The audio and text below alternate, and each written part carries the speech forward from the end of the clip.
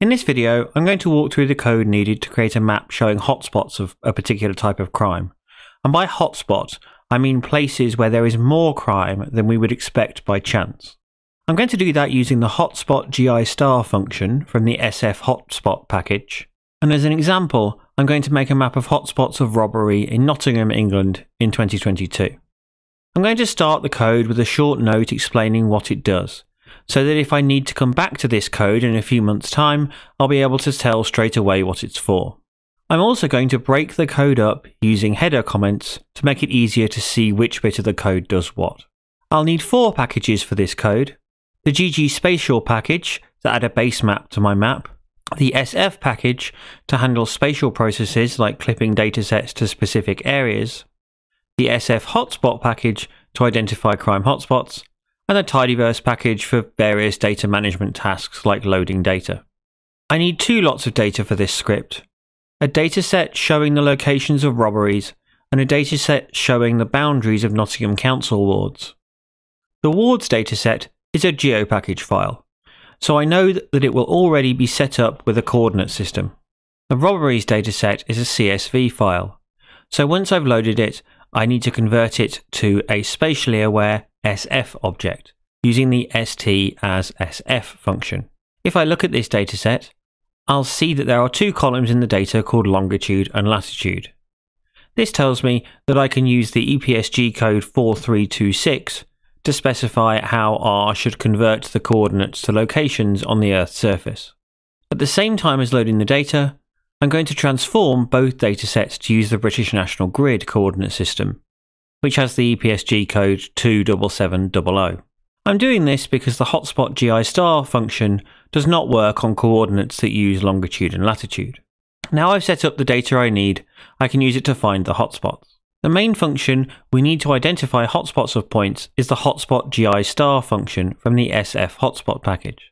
This function is called hotspot GI star because it uses the GI star statistic to identify which parts of the area covered by our crime data contain more crimes than we would expect by chance.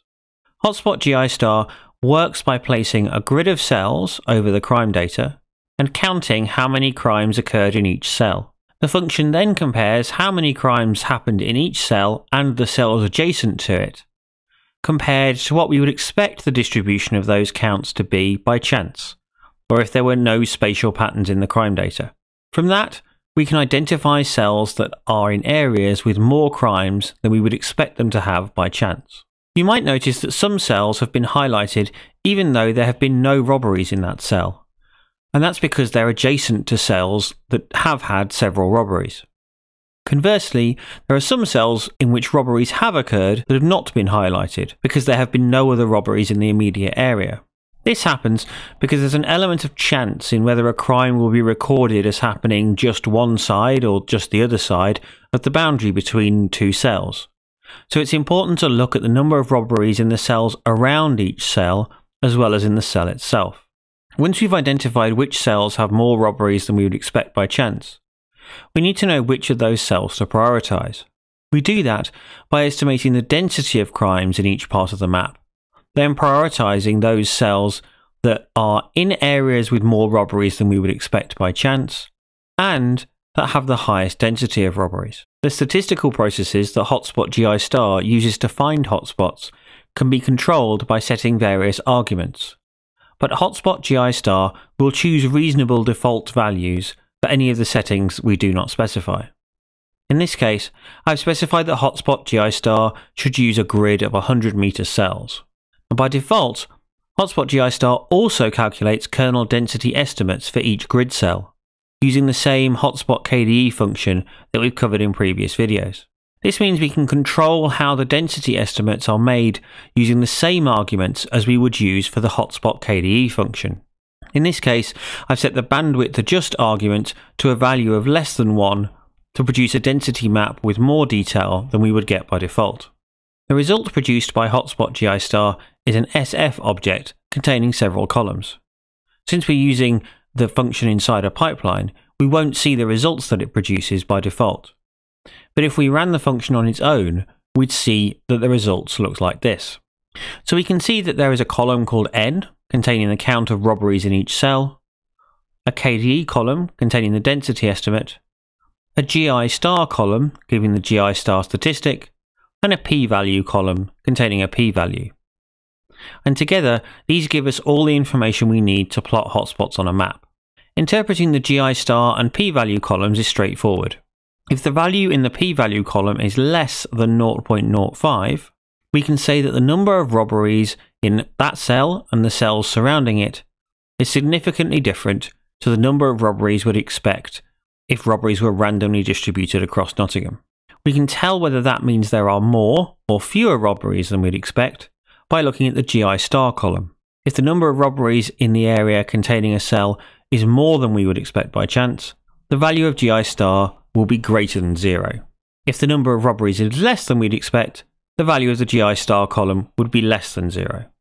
We can use these two columns together to extract only those grid cells that are in areas with significantly more robberies than we would expect by chance.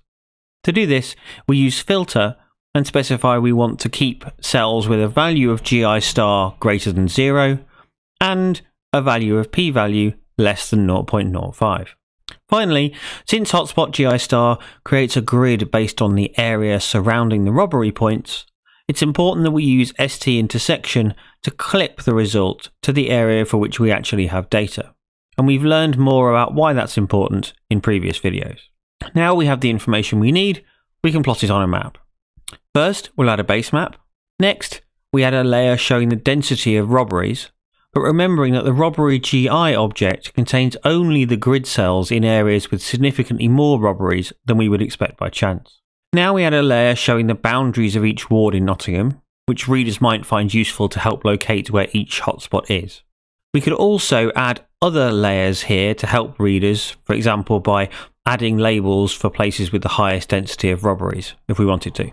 Now we'll add a scale function to control the colours that show the density of robberies. In previous videos, we've generally used the scale fill distiller function, but in this case I've used scale fill gradient instead.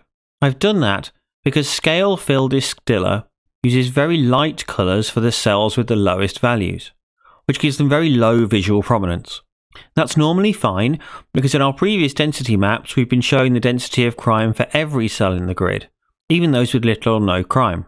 But on this map we've already filtered out those cells, so every cell that we're showing on the map is a cell with more crime than we'd expect by chance. That means those cells are potentially important, and so we need to make sure they're clearly visible. To do that, we can use scale fill gradient and set the colours representing the highest and lowest values manually.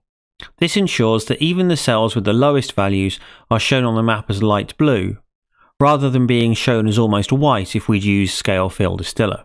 We also add some labels to the map to help readers understand what it shows, as well as fulfilling our legal requirements to acknowledge the sources of the data we've used. Then finally, we slightly adjust the default map theme to make the titles slightly less visually prominent. We now have a map of places in Nottingham with more robberies than we would expect by chance. We could use this to help the police understand where best to carry out patrols, or to help the City Council decide where to spend money on situational crime prevention measures such as better lighting. But we can use this same map for lots of different applications when it comes to preventing crime.